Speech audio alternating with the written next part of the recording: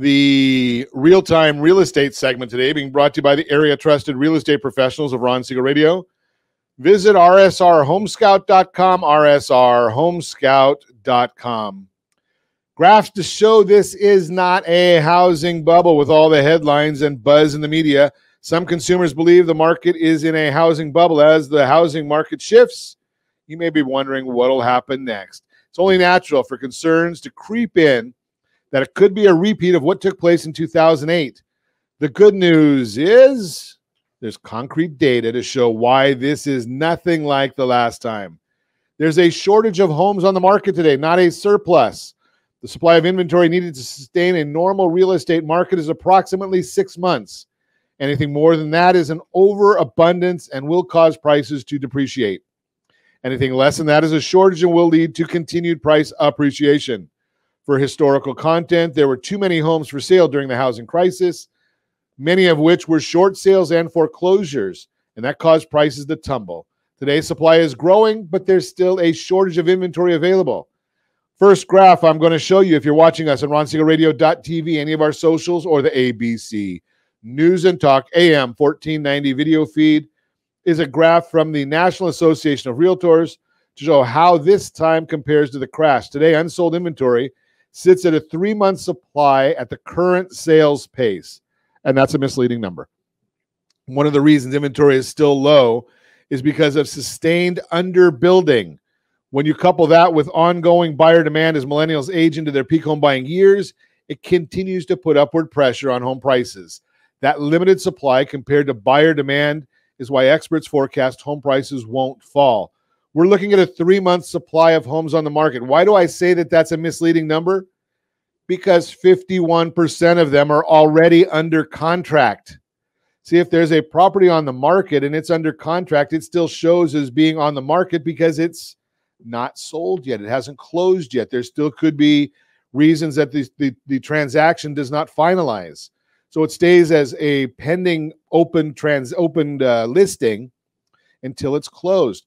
51% of the properties on the market right now, and we're 40% below normal numbers in 2019, 51% are under contract. Mortgage standards were much more relaxed during the crash. Yeah, if you could fog a mirror, you got a loan. That's the way it was. During the lead up to the housing crisis, it was much easier to get a home loan than it is today. The graph showcases data on the Mortgage Credit Availability Index from the Mortgage Bankers Association. The higher the number, the easier it is to get a mortgage. If we look back during the housing bubble, 868.7 was the number. Today, it's 119.6. If my math is right, is that about 15%, about 85% below where it was? Running up to 2006, banks were creating artificial demand by lowering lending standards and making it easy for just about anyone to qualify for a home loan or refinance their current home. Back then, lending institutions took on a much greater risk in both the person and the mortgage products offered. That led to mass defaults, foreclosures, and falling prices. Today, things are different, and purchasers face much higher standards from mortgage companies. Mark Fleming, chief economist at First American, says, quote, credit standards tightened in recent months due to increasing economic uncertainty and monetary policy tightening, unquote. Stricter standards like there are today help prevent a risk of a rash of foreclosures like there was last time. Speaking of foreclosures, the foreclosure volume is nothing like it was during the crash. The most obvious difference is the number of homeowners that were facing foreclosure after the housing bubble. Foreclosure activity has been on the way down since the crash because buyers today are more qualified and less likely to default on their loans. Next graph, Adam Data Solutions helps us with this story, showing us that in 2009 to 2010, 2.9 million properties in foreclosure. Today's 151,000 as of the end of 2021. Why? Because the average debt on a property right now, the loan to value right now is 42%. That means there's 58% equity. Why would somebody let their property go if they've got 58% equity? In addition, homeowners today are equity rich, like I just said, not tapped out in the run up to the housing bubble. Some homeowners were using their homes as a personal ATM. Many immediately withdrew their equity once it built up when the home values began to fall.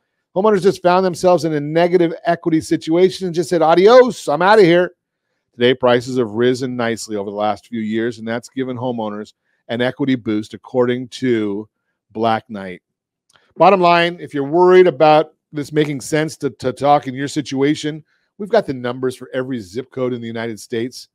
Give us a call at 800-306-1990. And as always, I ask you, if you have any friends, family, or coworkers looking to buy, sell, or borrow on real estate, can I count on you to introduce them to me? That is the Real-Time Real Estate segment, brought to you by the area trusted real estate professionals of Ron Siegel Radio. Visit rsrhomescout.com, rsrhomescout.com.